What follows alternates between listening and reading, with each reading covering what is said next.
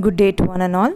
This is another episode on dentistry and more, where we'll be talking about how do you take an orthopantomogram or an panoramic radiography. First and foremost, we start off with the detailed entry of the patient details for the identification purpose, wherein we add in the personal ID of the patient as well as their name details, followed by the date of birth and then the gender. After entering each of these details, we move forward before the radiation exposure, wherein we save the details and then we click the icon Go to 2D Imaging. Before we press the icon for panoramic exposure, we have to position the patient. We ask the patient to stand upright with their feet together and then ask the patient to bite, that is, their maxillary and the mandibular incisors should bite within the indentation that can be seen on the bite block. Ask the patient to touch their tongue on the roof of the palate. Adjust the head as well as we try to adjust the height of the machine in accordance with the patient. We ask the patient to rest their chin onto the chin rest. The three lines, that's the red lines that you can see, that is the laser pointer lines. We have three planes to this, that is the one is the Frankfurt horizontal plane, which has to be parallel to that of the floor, and the other is the sagittal plane, which has to coincide with the midline of the patient's face, and the third line is supposed to be coinciding with the lip commissure area and to that of the ala of the nose.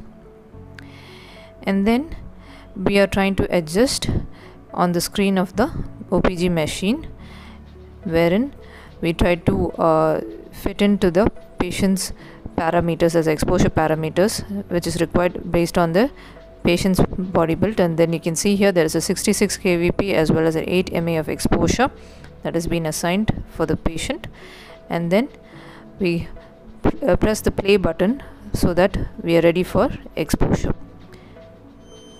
And you can see here outside on the screen itself we have already pressed the panoramic exposure button and then it's been exposed, and this is how we get the panoramic imaging.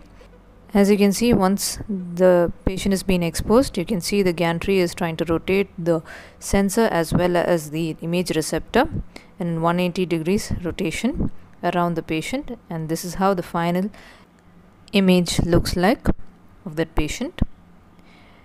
This is how you get a panoramic radiograph being taken, and after that you can adjust accordingly on the screen itself the brightness as well as the contrast for the patient's image. Next is how we are going to take a print of this radiographic image onto our digital printer. This is another patient's case wherein I am taking a printout for the radiographic image, wherein I click onto the icon of a DICOM print and then I select the layout, that is, I need a layout for the OPG, and then I enter the details in regarding to the age as well as the gender.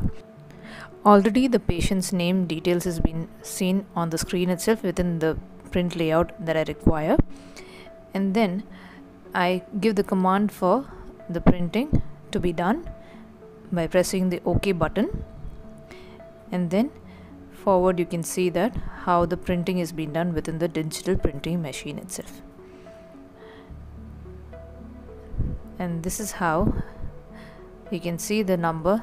So you can see the PRO, that is that icon saying that it is being processed or it's being getting printed out, and this is how the digital image has been printed out. So you can see from the slot itself the digital printout is come out from the slot, and you can see the image that has been taken out of the print.